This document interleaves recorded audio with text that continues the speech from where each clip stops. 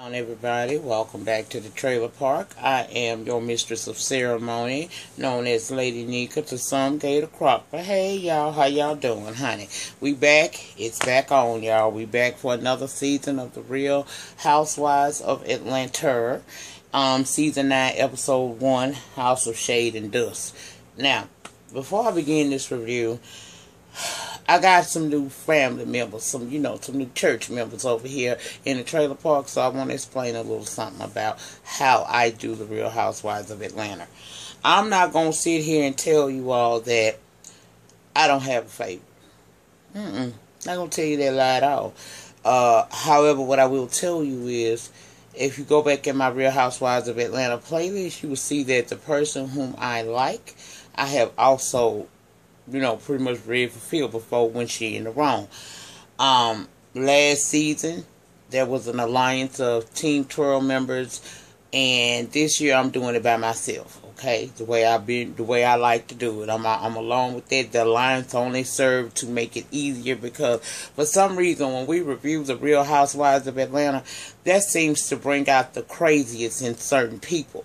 Now, as I stated, I am Team Twirl all day long. Okay, I'm a card carrying member. Okay, but what the thing is, I don't have a problem. I call this shit even. Now, in my comments, I don't mind you disagreeing with me. I welcome feedback. If I feel a certain way about a scene and it's different from what you feel, and you feel like you want to share that with me to possibly open my eyes to seeing it differently, feel free to do so down in the comment section. Just understand that we're going to keep it respectful. This is the one show that sends people off, okay? Like I said, I do have a fave.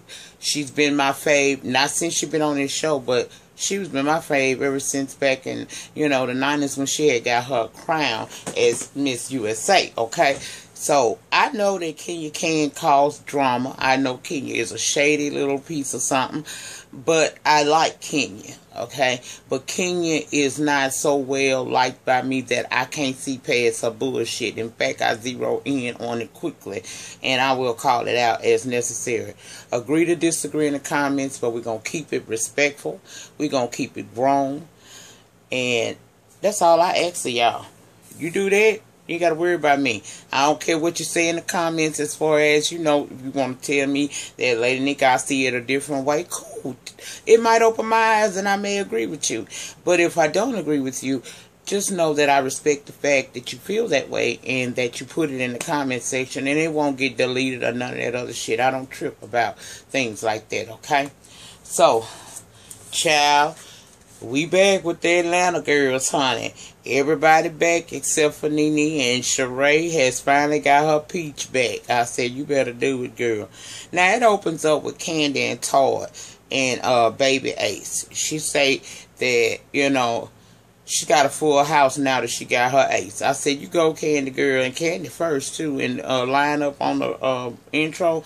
All right, Candy. The Bible said the last shall be first and the first shall be last. Okay, come through, girl. Well, Candy and Baby Ace and Todd, they waking up. Baby Ace is just as cute as a button. He was born 1/16/16. Plate up numbers is what Candy told you to do. Might make yourself a small little, 1,000 there for a couple of minutes with that lottery. She could be $1 million. But anyway, they began to take the baby to the bathroom like potty training. Now, like I said, he was born 1/16. So the baby ain't a year old. However, these kids nowadays, technology has advanced so much that these kids down there come out your fucking pussy knowing how to fucking work a computer. So I don't have no problem. And plus, I don't tell a woman how to raise her egg, honey. So Candace say people was having a problem with her raising her, starting her potty training thing early with her son. I said, girl, you crazy as fuck if you pay that any kind of attention, because at the end of the day, they not going to stay with your baby at night. They not going to nurse no fevers. They not going to nurse no boo-boos.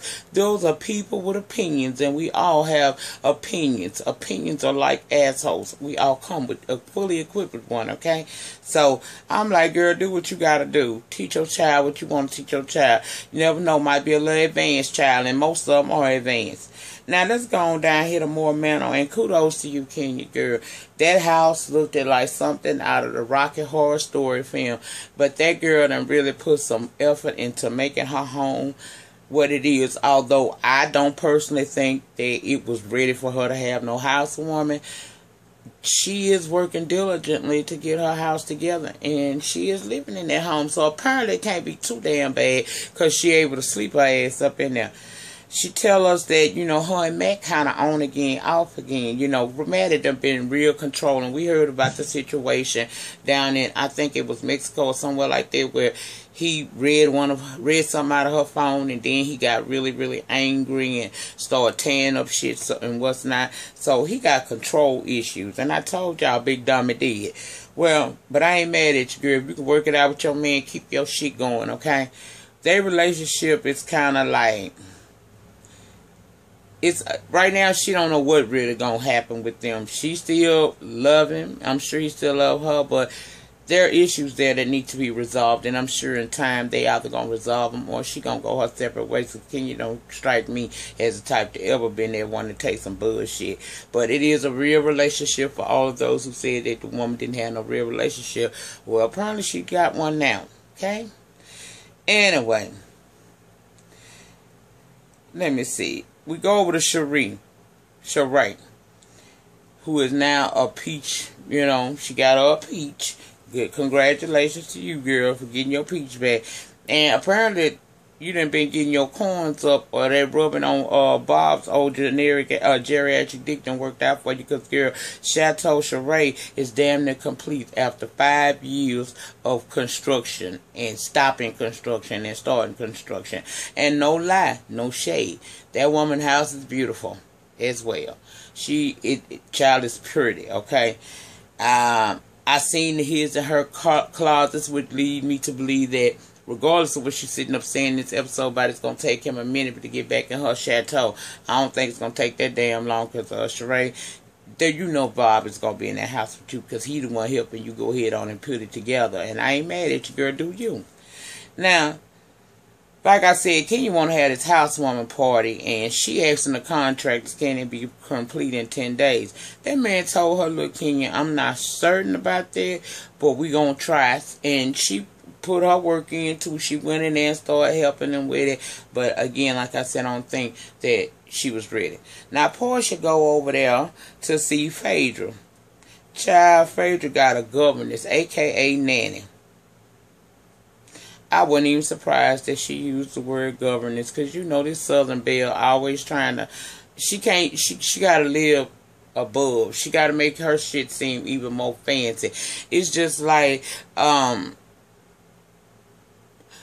it's like how they call, now you know a maid is a maid, right? Household technician. A cashier is a cashier. Customer service representative. So, that's pretty much what Phaedra be doing. You know, she got a nanny, and she calling her a governess. But, okay, whatever. Cute kid, still cute as a button. Child, just cute as a button. Portia done showed up over there with some little swords, some toys for the kids, and Phaedra done told them to go on down up in their room and do something with themselves so she could have a grown woman conversation. And she done hooked up a glass of lemon tea. I mean, what it was, lemonade with strawberry chopped up in it. That was good. That looked really good. And she talking to Portia about her divorce being finalized probably within the next month or so, and she says she can't wait to get out and be a little footloose and fancy free with Portia, and also she need her some wood. I ain't mad at you. Now they talking amongst each other. You know, I like the dynamics of their relationship. They have fun together, and you can tell that.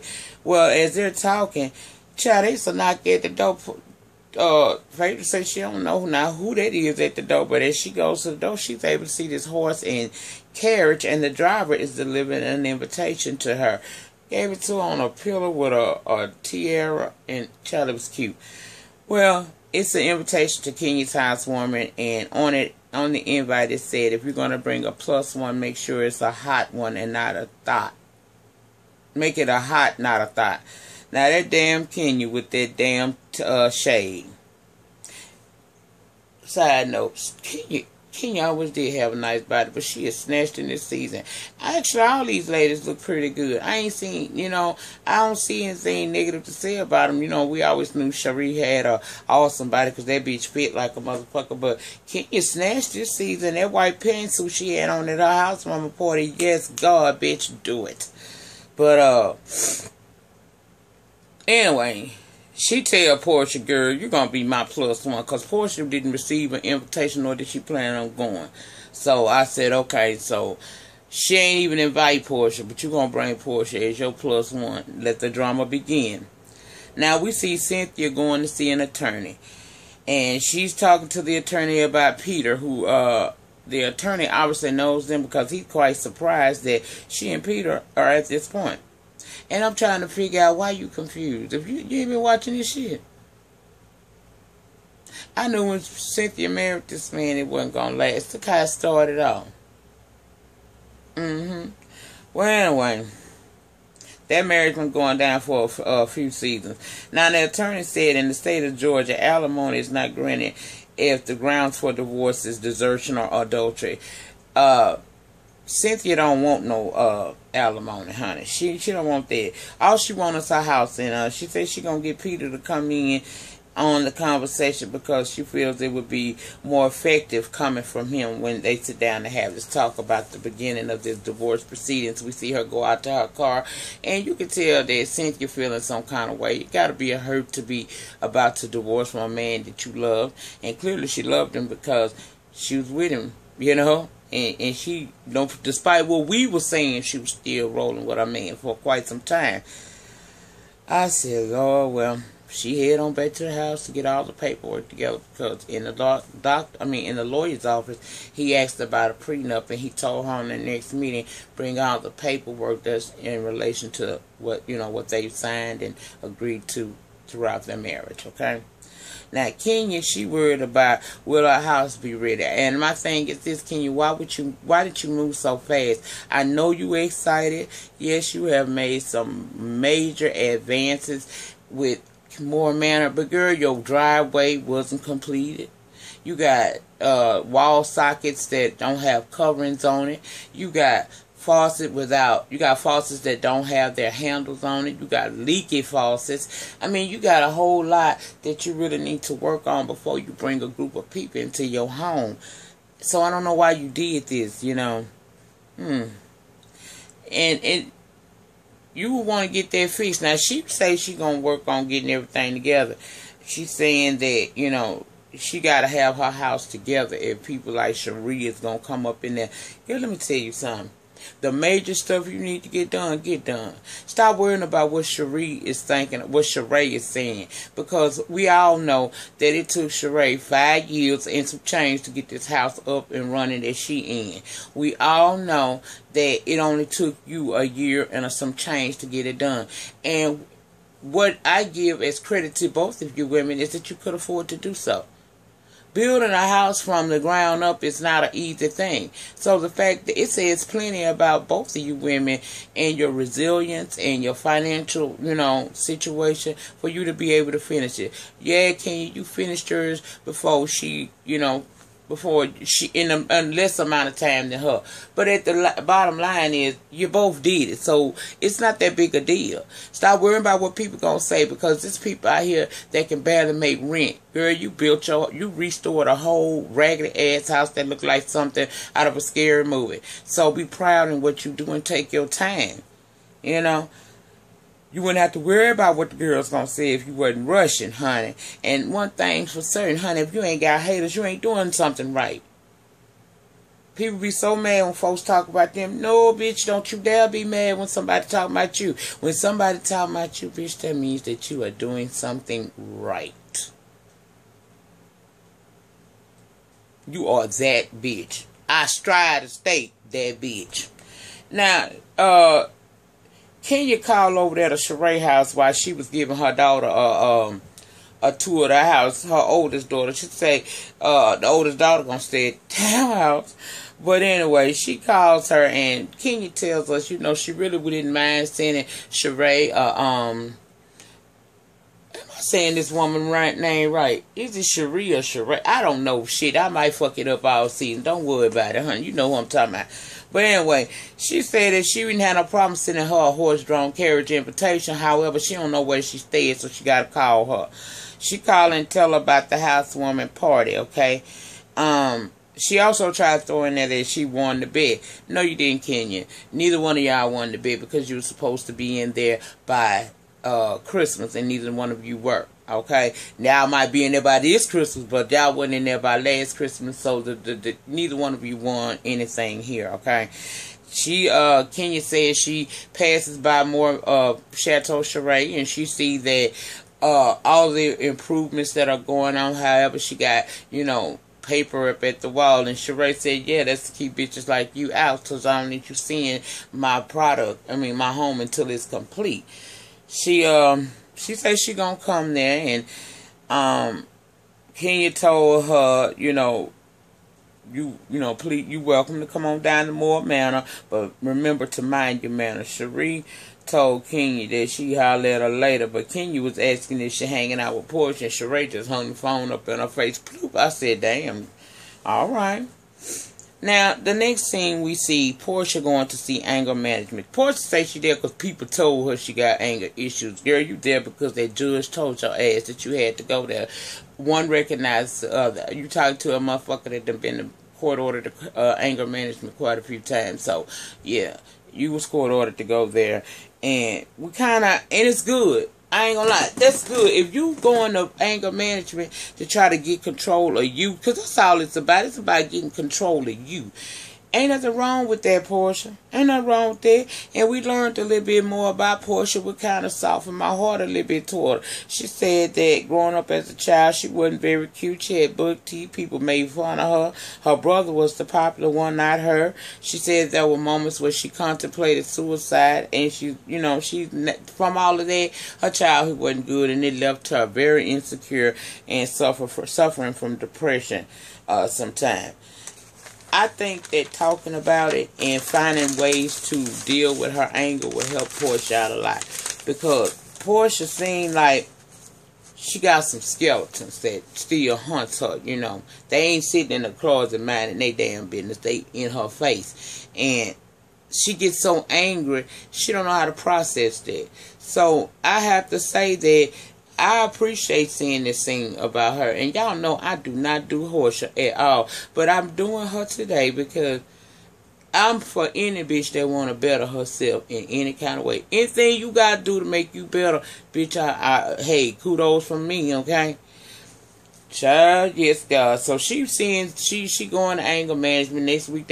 He told her next meeting they gonna talk about strategies to control herself when she feel herself getting a little unhinged. And I'm here for that. Portia, get your help, bitch. Cause I'm telling you, if you have another season where you go to whooping somebody's ass, it's gonna be some problems for you, girl. You're gonna lose your job. They gonna snatch that peach, and when they snatch that peach, I ain't seen you do nothing that make us really want to remember who you is. Cause that Dish Network Nation, whatever the fuck that is, I don't even pay that no man.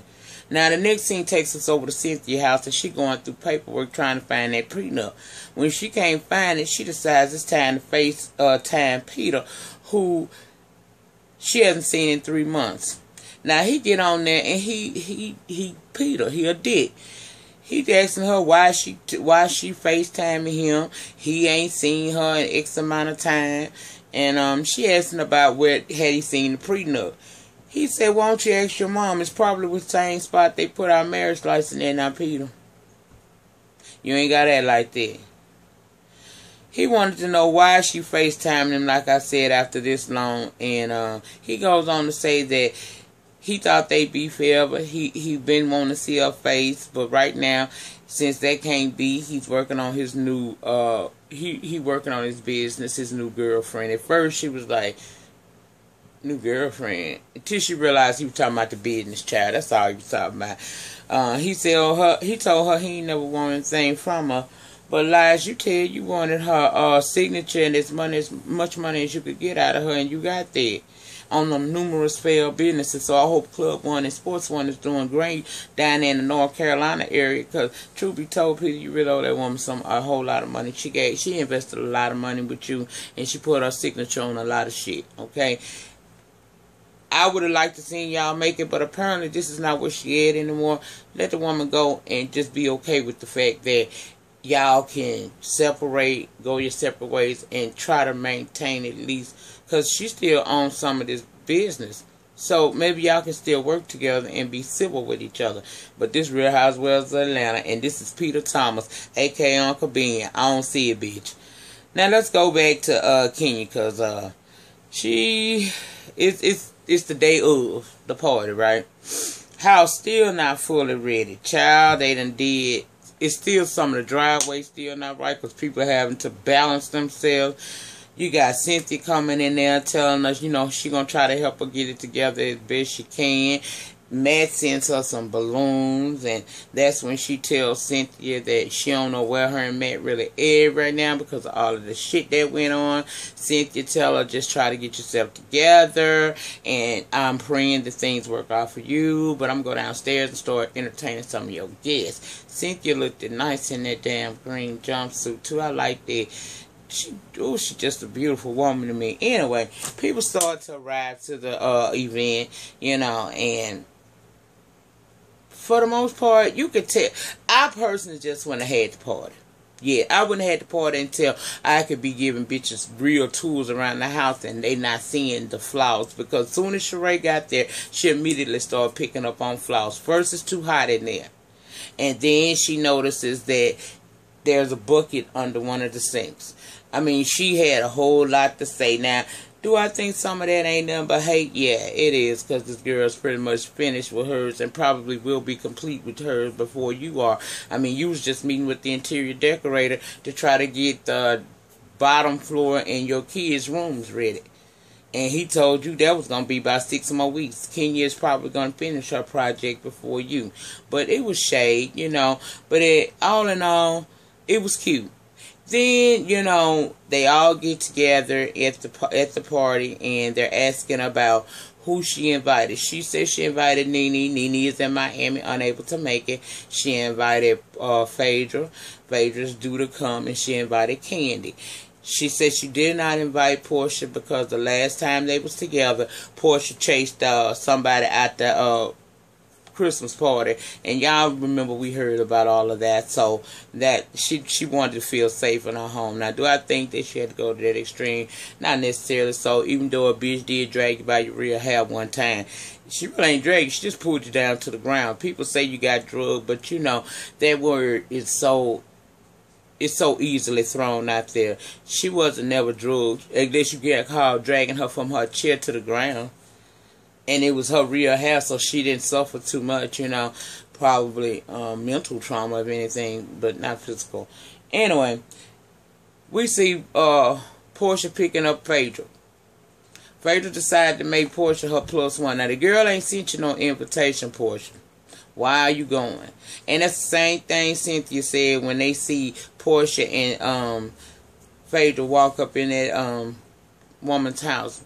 You weren't invited, Portia. Why are you here?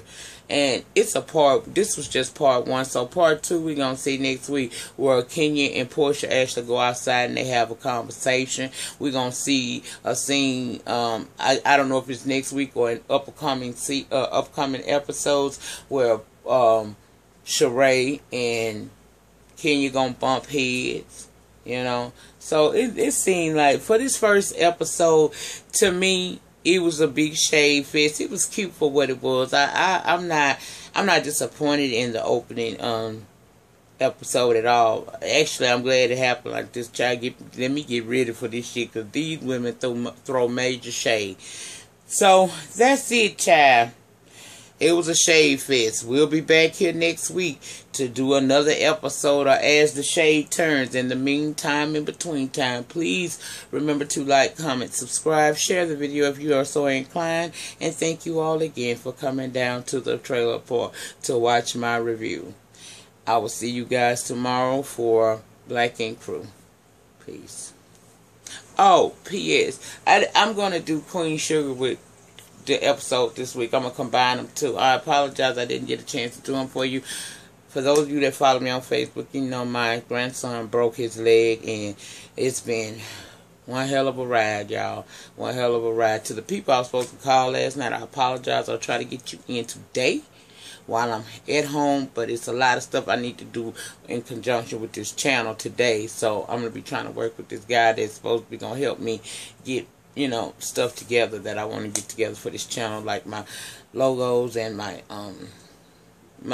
intro and outro. I really want that done. So I'm going to see if I can get with him today.